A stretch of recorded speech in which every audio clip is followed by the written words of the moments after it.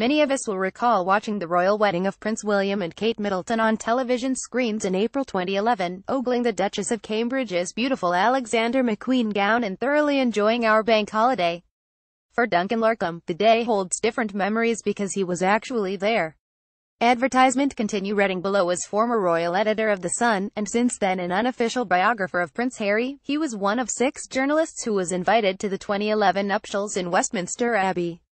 Amid the news that another royal engagement is imminent, as a result of Prince Harry's year-long romance with Suits star, actress Meghan Markle, we caught up with Larcombe to find out what really goes on behind the scenes at a royal wedding. Point 1. Believe it or not, it's not like any old wedding. It's a very weird experience, kind of like sitting in Madame Tussauds with moving waxwork, says the former royal editor.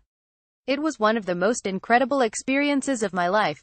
You know when you're there that you're watching history unfold in front of your eyes. It's not like any wedding I've ever been to. If you like people watching, there's probably nothing better than a royal wedding. There isn't a room that has that many famous and royal people all under one roof.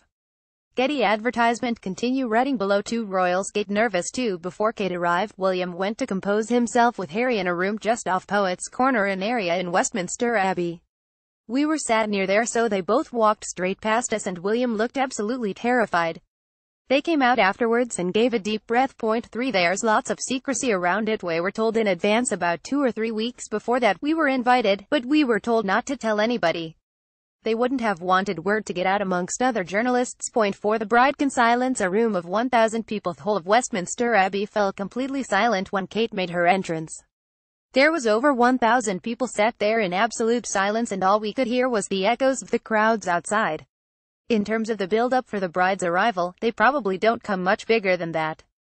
Getty advertisement continue. Reading below. Advertisement continue. Reading below. 5. A lot of effort goes into the seating plan. You have certain areas in Westminster Abbey that's all to do with royal protocol.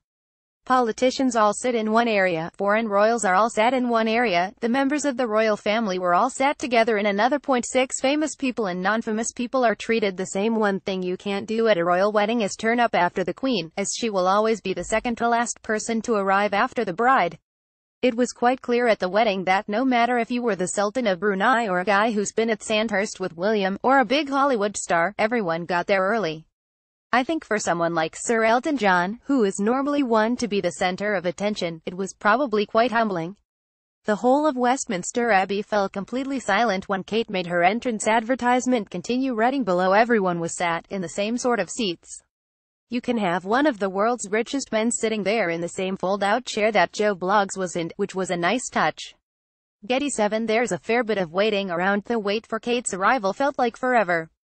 We got there earlier than most people. In fairness, we were probably there for 2 hours before she arrived. The other guests were probably waiting for around an hour. 8. Formality and tradition are everything. William and Kate had a vast guest list thrust upon them by the Foreign and Commonwealth Office to avoid any diplomatic issues with people being snubbed. The other guests were probably waiting for around an hour. Advertisement continue. Reading below. Advertisement continue. Reading below. When you boil it down, in terms of their actual friends, they probably only had a couple of hundred, including workmates mixed in with 1,000 other people. You can't compare it to any other wedding. Getty. 10. It's debatable how much of the day is about the couple. Advertisement continue. Reading below. William and Kate did look very happy. It was very obvious that while they had to go by protocol, absolutely everything they physically could have done to put their own stamp on the day, they did. I think the trees inside Westminster Abbey were Kate's touch.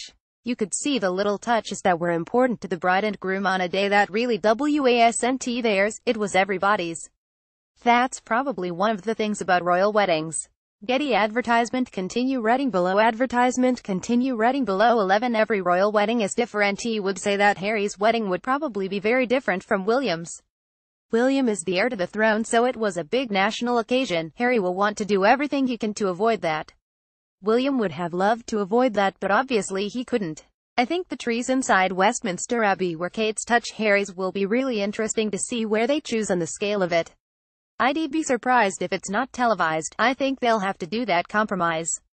It could be on a par with William and Kate's as a television event because Harry's popularity spans the globe.